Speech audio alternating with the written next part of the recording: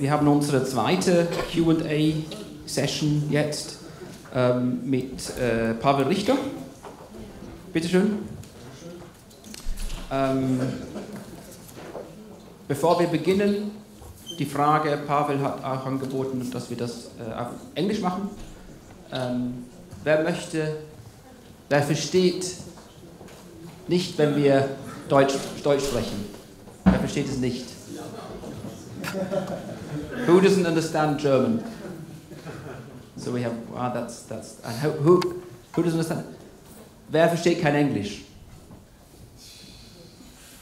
So I think we will do it in English then. We can alternate between German or English, and sometimes it's easier for me to speak about open data in English. Even so, I am German, but all my job is in English. So yeah, let's do it this way. Shall we do it? Let's do it in English. As you like. A bit of your background. You studied political science, history, and public law in Freiburg, Bielefeld, Ottawa, and you were responsible for Wikimedia in Germany before you became the CEO of the Open Knowledge International. I'm getting that right this time. And you live in Berlin. Yeah. That's correct. We're going to do it the same as we did before. We will have a brief discussion, and then I would like to open it up to you for your questions. But before we do, could you just outline what you actually do? Yes, most certainly. Well, first of all, thank you very much. It's my second time here at the conference. I was here 2 years ago, just weeks after I took over the job as CEO of Open Knowledge International. Back then, it was called Open Knowledge. We have a tendency to switch our names. Maybe we're going to speak about this another time.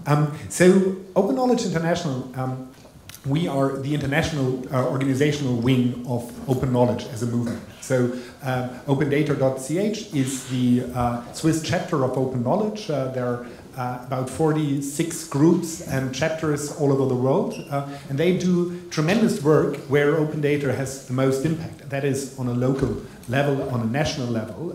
We have just seen 2 examples here, and you all know of a lot of other examples in your own municipalities or countries. Where open data actually makes a great impact. Yet there is, we believe, the need for something global, and that something is what is now called Open Knowledge International, founded by Rufus Pollock in 2004. So we are a rather old organization in that space. We are focusing. So we have been doing quite a lot over that period of nearly 13 years now, nearly 14 years now. We did a lot of software. The most prominent one is CCAN, the data portal software that runs basically a lot of the very large and very small data portals. We have been very much engaged in making budget data available through a project like Open Spending. We have been engaged in measuring openness on a global level called the Global Open Data Index. And a lot of other things. But when I took over the position as CEO, one of the very first things was to ask myself and then the organization and a lot of people within our movement about what is it where we, with our limited resources, we have like 35 people who are working all over the world. What is it where we can have the global impact? And we came up with what I don't really like to call a strategy. I like to call it a purpose. There's a very nice German word for it called Bestimmung.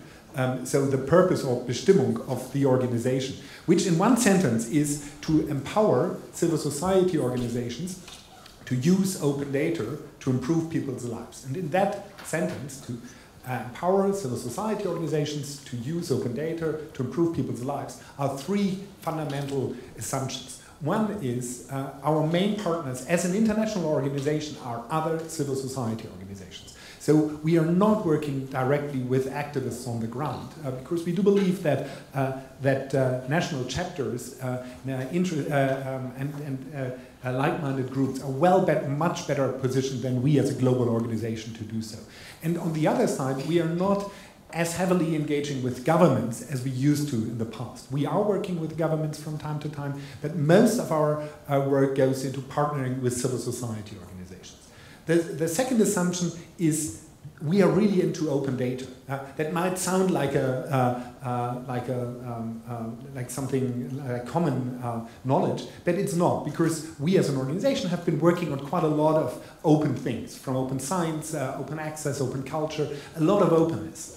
And we are now focusing on the technical aspects of all this, so open data. And the third one is, which is very close to myself and what drives me as a person, it is that I don't think that openness per se is anything interesting, sexy, or is changing the world. If we cannot prove that open data actually makes a difference on people's lives, and of course a good impression on people's lives, we are not able to show that openness and open data can improve and how they improve people's lives, then we have failed. The approach build it and they will come is something that worked quite well in the past, but I believe we as organizations in that space need to keep our side of the bargain and show the actual impact. And things that we have heard today here are actually that impact on people's lives. Can you give us an example of what that is then? What do you do to not just put the data out there, but to get people to... Before we heard about creating authorities should kind of bring along the problem as well, not just the data. What is your strategy to do this? Yeah. So let's use two examples. One is we work together with human rights organizations to identify the value open data can bring to the mission of human rights organizations. I have no idea if there is any value in using open data for human rights. Very few work has been done on this. There are examples of where open data has been used to foster human rights, but what we want to do is instead of us as an organization saying this is the next big shit where we want to work on, we want to talk to the organizations like human rights groups, but you can take environmental organizations and any other kind of civil society organizations and work with them, understand their mission, and try to find out how open data can help them do their mission and execute their mission better. So human rights is what we as an organization have chosen as a domain where we believe it's worthwhile to evaluate and see the kind of impact open data can have on such a domain. And a second example, which is very much in line with what you have just discussed around the Swiss SBB and the Postal Service, is EnergyNet. It's a Danish electricity grid provider. So they run all the electricity grids in Denmark. And they just published all energy data in Denmark it's all open data. It's aggregated on a municipality level, and it's near real time. So it's a huge undertaking for a small country to make all that data available. And what they actually do is they have no idea what's going to happen next. So they simply put it out there and said, we believe in making it available. The data is there, and we just need to make it available. And that's something where we have been very much involved. And now we're going to see what's going to happen and who's going to make good use of that data. So these are two very different approaches, but they show a little bit the direction that we are trying to take. Maybe taking a step back again, sort of from the meta level, it does look as though that the pendulum or the momentum is swinging backwards towards less openness. If you look at the kind of broad political debate, especially in the US, is that something that you feel you need to get involved in and sort of help swing back? Or what is the open knowledge? What's your take on that? So quite honestly, I do believe that we are not a very good advocacy organization. We are not a good lobbying organization. Lobbying and advocacy is something, it's a skill, it's an art, it's something you need to be very experienced in. You need to have the right people, and you need to have the experience two things that we as an organization are lacking. So we don't do classical advocacy. What I think is a very interesting, and there are other organizations. If you take, for example, in the US, the Sunlight Foundation is a very good example of an organization that really knows how advocacy in political Washington really works, and they do a tremendous job. And other organizations do this in other countries as well. So I don't think that we as a global organization are very well positioned to do that. What I do find interesting, I do agree that the pendulum is swinging back. So openness was never without enemies. Of course, everybody paid lip service to openness and open data, but of course, openness threatens power. By nature, it does. Power feels much better and is much more effective in a closed environment.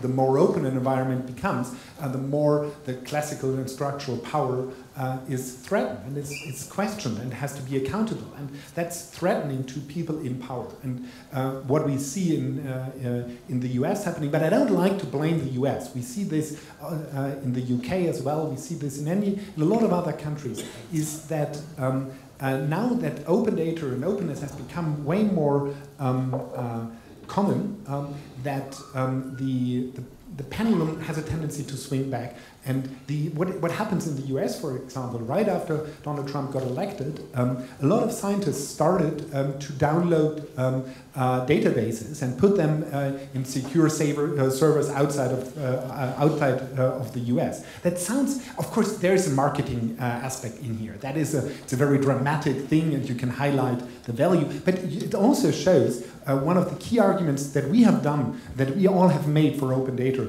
for, I wouldn't say for centuries, but for quite a long time. That is that once data is open, it's out of the control of, for example, governments. And governments can change, and power structures can change. And one of the great things of open data is that I can take it and put it somewhere else in a safer place, be that Greenland, Canada, or the Philippines.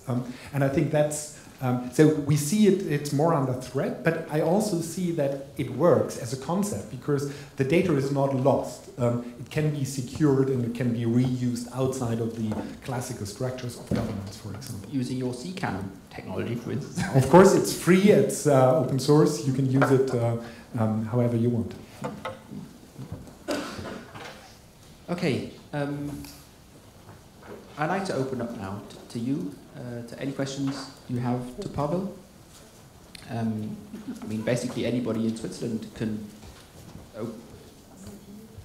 approach you with their open data concerns or ideas and plans. That's right. Of course. So yes. Anybody who would like to do that could do that now or afterwards, of course. But please go ahead.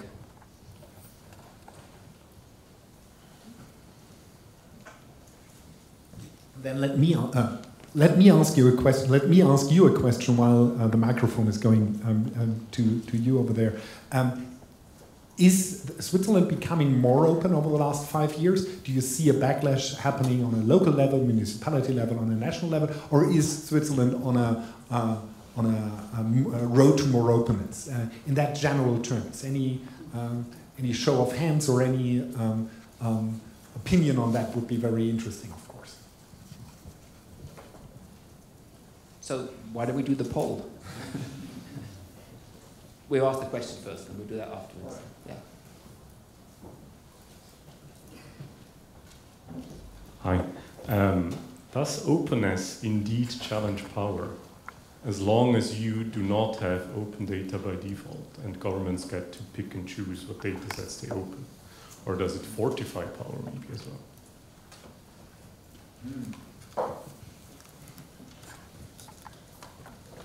I think that, no, open data in itself does not challenge power. Open data is simply there and it sits there. So it's, of course, about what you do with it. But I do believe that the overall concept of openness, that can be around open data, but my other background in openness is the Wikimedia movement and Wikipedia. The concept, take, for example, something very different, like open educational resources. So the idea to create learning materials by the people who are doing the learning, while they are doing the learning, and then put this all under a free license. The concept does not only threaten the business model of classical publishing houses, that's one aspect of it, but it more changes the way how we acquire knowledge and how we learn as an organization and as students and as professionals. And therefore the idea behind open educational resources challenges the classical power structures of a university, of a school, of professional learning. Not necessarily, and I think we need to be very careful, not necessarily to the best. There is, of course, a risk in here involved. So I'm not saying that automatically the result will be better. I would just say the result will be more open. So I'd say the concept of openness challenges classical old structures, and it questions them, and it needs to. They then need to reaffirm themselves and be more accountable. But in the end, open data is usable for everybody, and you can do bad and horrible things with open data.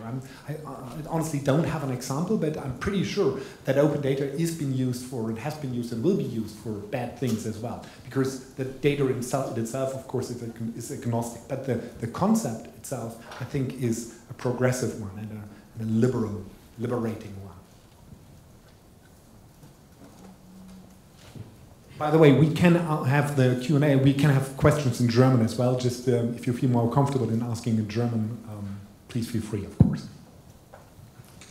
I have a remark, because normally this assumption about open data is something like thinking about a community of citizens, that we here, we want to know what is going on and so on.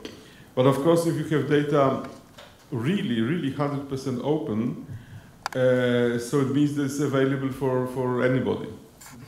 And some people are more friendly, some are less friendly. And also, even if you, let's say, anonymize data, with clever algorithms, you can maybe identify people or know some patterns that can be, you know, used by as a guy, so to speak, let's say to launch a cyber attack or something like that. At least it's a cyber attack. And also it was discussion about open science, you know, that who is funding the research, and as far as, for example, Swiss universities are publishing stuff that is used then by Swiss industry that more or less it's a balanced business, but of course, doing high-cost research and making it public for everybody in the world, it's another story. So this is, you know, it's very easy to forget, you know, the rest of the world simply. Yeah. Two things I would like to say to that. One is, and I heard about that earlier. In the previous session about privacy, or as we say in the UK, privacy, and open data. And I do think that it's an interesting discussion, but I would rather switch it over to data ownership and the question of what I would call shared data ownership. So if I give my data to Facebook, which I do on a regular basis, or to Google, or to any one of the other big companies, they own that data. And I'm fine with that. I really am. I think it's okay that they own the data. It's the business model. It's why I can use it for free. And if I don't want to use it, I don't use their services. So I'm fine with that. But what I'm not fine with is that I'm not a co-owner of that data. I think I should be a co-owner of that data. I should have access to my data, to all my data in a machine-readable and open format that I ever produce on Google, Facebook, Twitter, or wherever. And then they can use my data to do their business case, but I can use my data as well, share it with another organization, share it with a non-profit, share it with whoever I want. So that's my answer to data privacy, to privacy and open data is more about ownership of data than to regulate the overall approach here. The second aspect that you mentioned is about what I would call leveling. I think open data can really level the playing field. So if I'm Google and I want data, I simply buy it. I don't care if it's open or not, because I have the resources. And if it's not for sale, then I lobby and make it for sale, and then I buy it. So data is there, and it's available to the powerful and to the rich. And open data and advocating for open data is leveling that playing field just a little bit, maybe, but it is leveling it, so that non-profit organizations, civil society organizations, scientists, activists have access to data they will never be able to afford and buy like Google or Facebook could buy data. And therefore, I do believe that the concept in itself is making data more available to the ones who do not have access. The ones who have access are usually the ones who are able to pay for it. And I think that's an important aspect of open data that's often overlooked, that the data is out there anyway. It's for sale right now, and you can buy it if you want to. But if you don't have the money, then you need it to be open data. That's also somewhere that I find your point interesting about Google and Facebook, sharing the users' data with the users, something that companies that could lead on, like the Post Office or the SBB, they could share their users' data back to the... Yeah, and there is a great project called My Data from Open Knowledge Finland. I think you find it under mydata.org, which is a concept exactly around this co-ownership and having then organizations, public organizations like telecom organizations or civil society organizations working as brokers who store your data on your behalf, and you then through an API allow other organizations as you want to use your own data. And if you, for example, have your medical data there and you suffer from a rare disease, it might be beneficial for you to share that data. I don't want to have my medical data published, but if I want it to be published, I want to have access to all the data that I ever produced with my doctors, with hospitals, and then make it available. Because, hey, this is about me. It's my body, it's my health, and I want to make that choice to open it or not. Or to open just a piece of it, or only my blood type, or whatever I find interesting. And that concept of co-ownership of data, and putting me in control as well as allowing others to use it, I think is an interesting concept. I'm not an expert on this, so I can only speak to the people who do My Data, invite them for the next conference if you haven't done so, because they're really, really great when it comes to exactly that question about how do we deal with ownership of data in a data-rich world.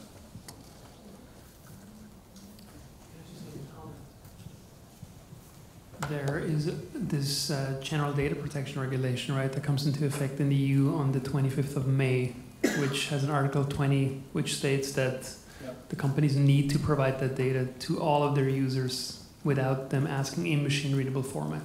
I think we'll see a lot of that development next year.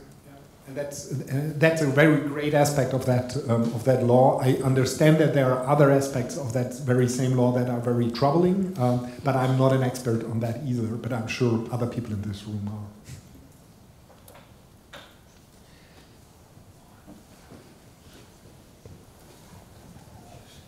are. Maybe an unusual question, but do you think that open data might lead to more inequality between people? Because open data might lead to more inequality because, for example, tech-savvy people might access or benefit from information more, exponentially more than other people, maybe?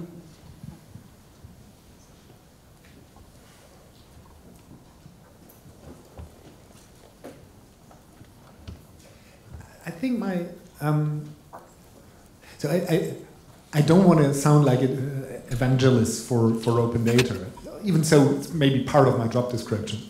But I do see the critical aspects of open data. But when it comes to equality or inequality, I would say I would give basically the very same answer I already did around companies versus civil society organizations. The data is there. It's about who has access to it and what are the barriers of access. with open data and openness, inequality is not disappearing overnight. Inequality is a political... People are benefiting from inequality. Companies are benefiting from inequalities. As long as people and organizations and governments and we all benefit from inequality, that's the reason why all our clothes are so cheap, because we benefit from the inequality of cheap labor in China and other developing countries. As long as that is a fact, then open data will not change that. As long as we do not change our behavior, inequality. So what I say is inequality is a complex issue that lies, the responsibility lies within all of us and the governments that we are electing. And I would say that open data can again level the playing field.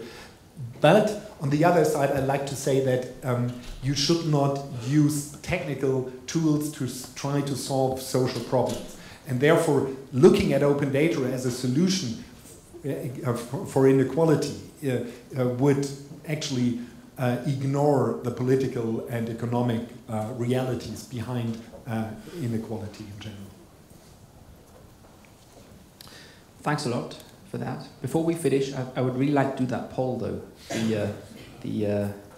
Who thinks that Switzerland's becoming more open now? And less open? So I think that the answers, that's a clear answer. Everybody in the room is agreeing it's getting way more, it is getting more open. There was no hands for non-open. Yeah. Can I, before we close, I'd like to make a little announcement because obviously you're a group interested in openness and open data.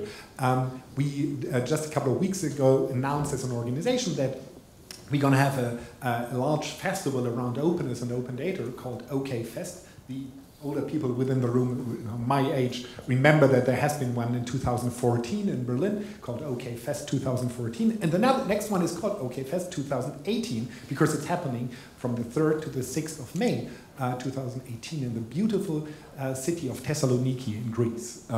And so if you want to put it in your calendar, everything between the 3rd and the 6th of May 2018, and if you want to bookmark the site 2018.okfestival.org, or just look at at my Twitter handle at Pavel or at the Open Knowledge Twitter handle, you're going to find all the information there. So 2018.okfestival.org.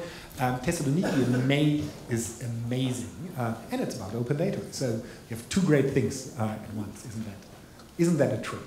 All right. Thank you very much. Thanks a lot. My pleasure.